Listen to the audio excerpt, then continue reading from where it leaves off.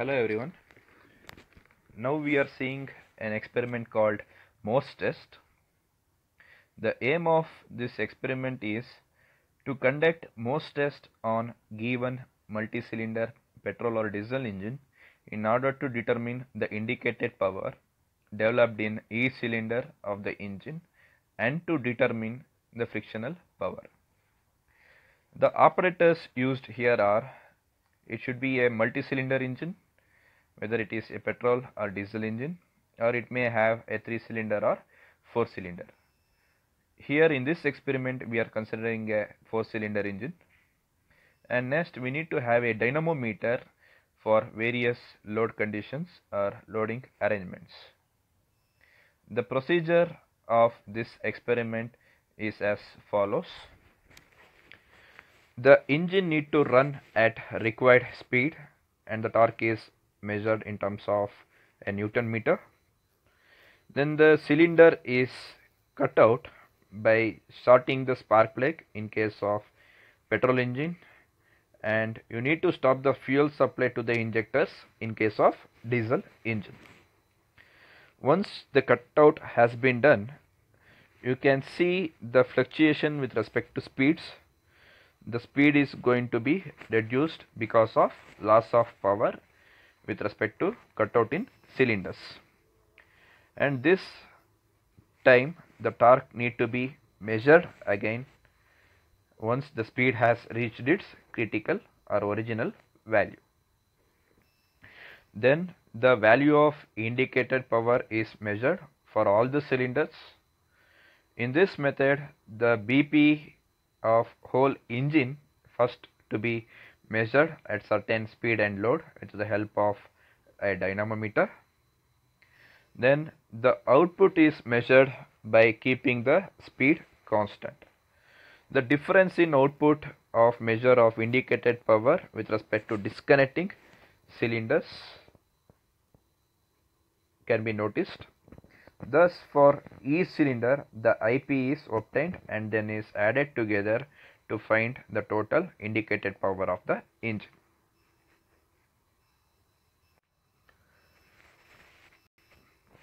Now you can see the terminologies used for the calculation purpose. BP is brake power, IP is indicated power, and FP is frictional power.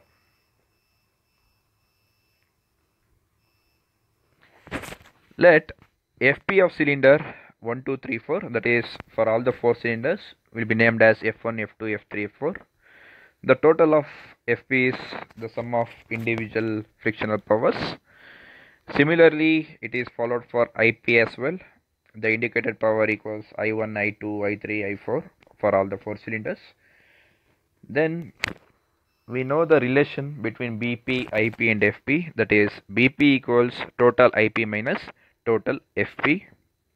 So it can be written in terms of equation number 1. When cylinder 1 is cut off, the first cylinder is cut off, the BP developed by the remaining 3 cylinders can be written as B1 equal to, instead of I1 I have written as 0 because first cylinder cutoff takes place, there is no power developed inside the cylinder 1. There is no indicated power with respect to cylinder 1. So it has been termed as 0. Then other I2, I3, I4 will be same.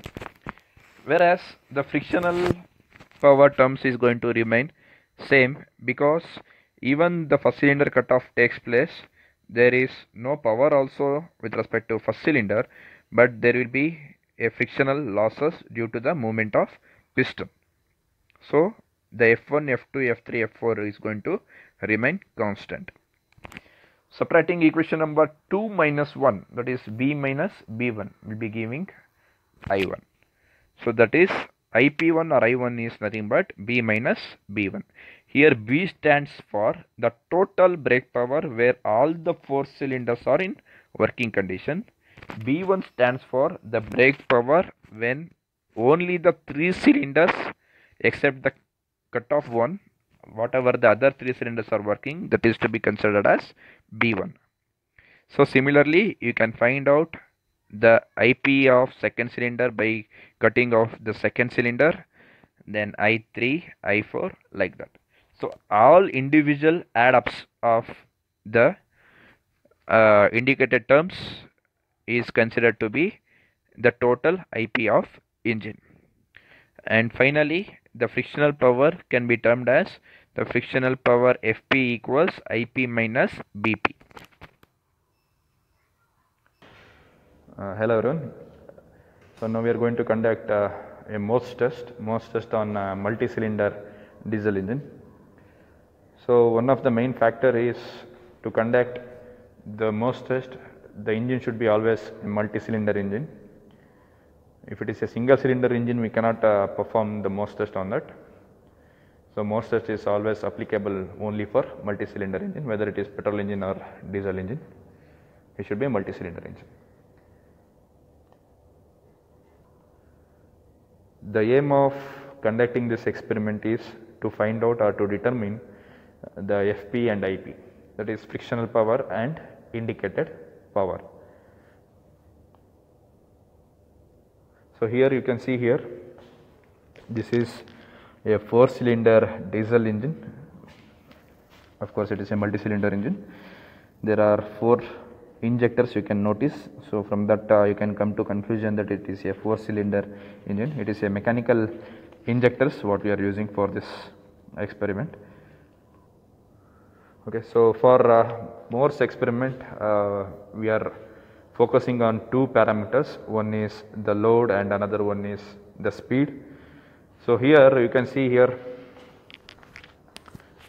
the test rig that is common for all the engines almost, and this is called as the hydraulic dynamometer.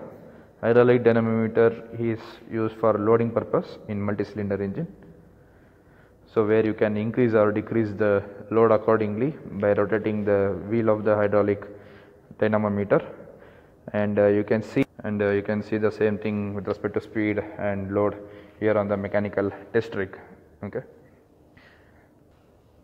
So to carry out the experiment, first what we are doing is we are going to run all the 4 cylinders together without cutoff. First you find out BP, that is called as total brake power. Then afterwards what we should do is to cut off the 1 cylinder. Then again we need to find out BP, then cut off the 2nd cylinder, then 3rd cylinder and 4th cylinder, like that. That make sure that once you are cutting off the 1 cylinder, other 3 cylinders should be working, otherwise the engine will not start. So once you can cut off the cylinder, you can notice the fluctuations with respect to speed. Then you should bring back the speed to the original position by decreasing the load from hydraulic dynamometer. Okay, that is what we are going to see now. We will be starting the experiment. Just take a look.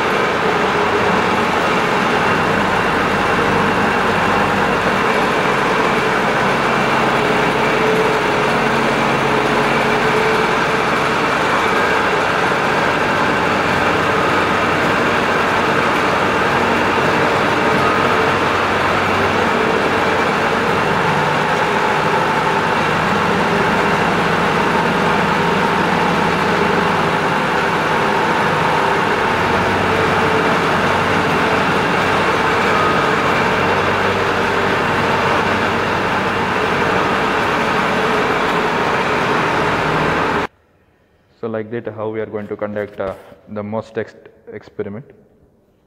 The ultimate aim or objective is going to find out the frictional power or indicated power. Okay. So once you know the BP, then you can find out the other powers from the relationship. We don't know. We know that IP is equal to BP plus FP.